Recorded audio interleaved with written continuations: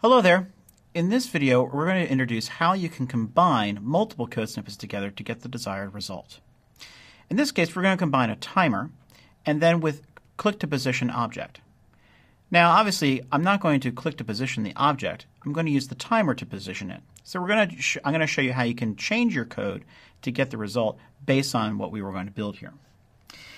So let's go ahead and first create the timer. So using the code snippets, I can select the simple timer. I'm going to select that code snippet and then say apply. Again, it's going to apply the code into our actions panel here. Let's go ahead now and add in the second code snippet. So I'm going to select the object. I'm going to say click to position an object. Now, the reason why I have to select the object is, let me just show you what happens if I don't select it. I'm going to get an error that says that this action requires an object selected on the stage. Even though we're not going to use that, we need to have it selected to add the code to the project. So let's go ahead and add it now. And we'll see that code is placed at the bottom of the ActionScript file.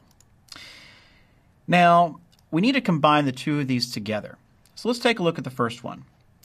In this case, I have this event handler that's been created that I want to use to then control this function here at the bottom, and this click to position. So let's modify the top function here. Instead of increasing the time elapsed, let's instead add a line after this, where I'm going to execute the event handler from the second code snippet.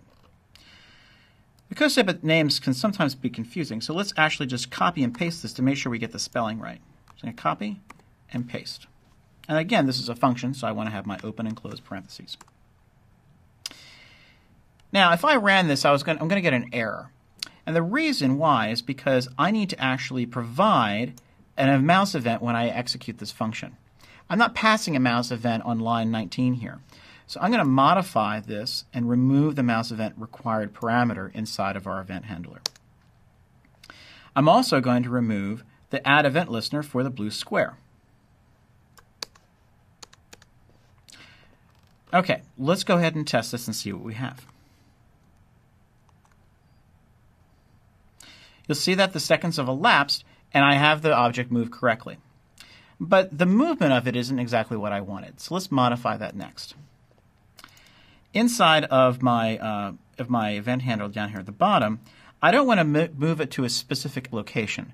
I want to modify its existing location and maybe add, say, 5 pixels each time.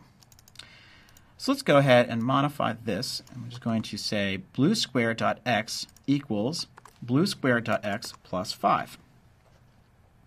And let's do the same thing with y.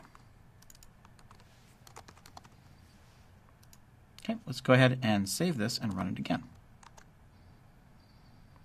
There. You'll see now the object is moving every single time that the timer hits. Now, we've done a similar example with this before, but in this case I'm using 2 separate code snippets. So I'm able to do it first using the simple timer, and I've been able to use the click to position an object and repurpose it to do something else. Now I can use this to then modify and use in other ways of my project as well.